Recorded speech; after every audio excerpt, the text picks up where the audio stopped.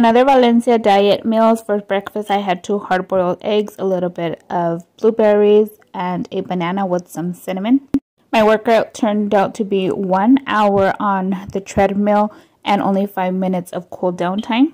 After my workout, I always have to have a little snack just to like re-energize myself. I had Greek yogurt, almonds, and a little bit of blueberries. So then for lunch, I had 2 chicken fajita tacos, which had, of course, the chicken, and then they had bell peppers on corn tortillas.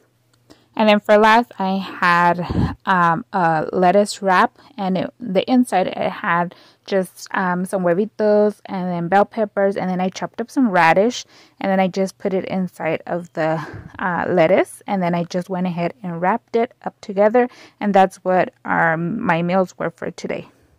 I'm actually really enjoying the Valencia diet, and I just find it so easy and